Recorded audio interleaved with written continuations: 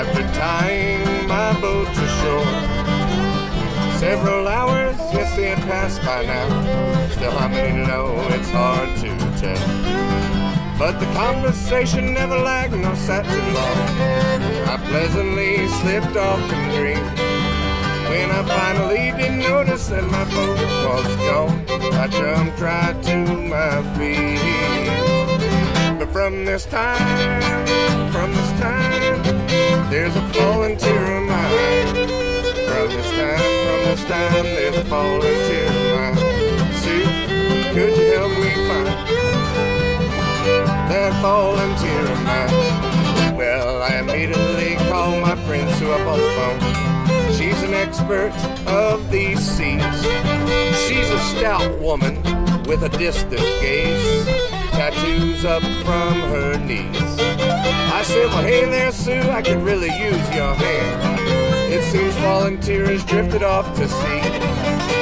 She looked at me and smiled, grinned, ear to ear, said, not much has changed, do I see. I said, well, I've never been one to look after the details. It's my style to let it ride. She said, well, this is a glorious example where it would have been welcome. You could have saved us both a little time.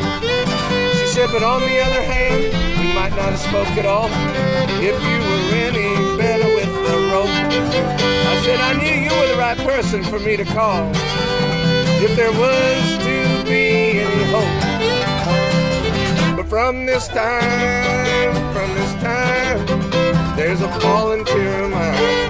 Oh, from this time, there's a falling tear of mine. Sue, could you help me find that falling tear of mine? Take it away, Jed.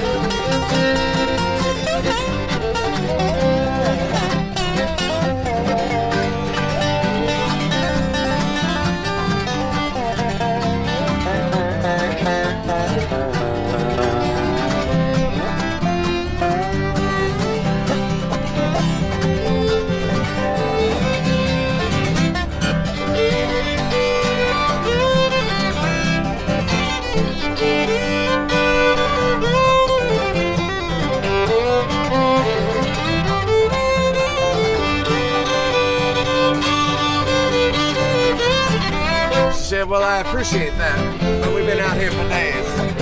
Still nothing have we found. I said, I hate to give up, and I don't want to go in. I don't want to let you down.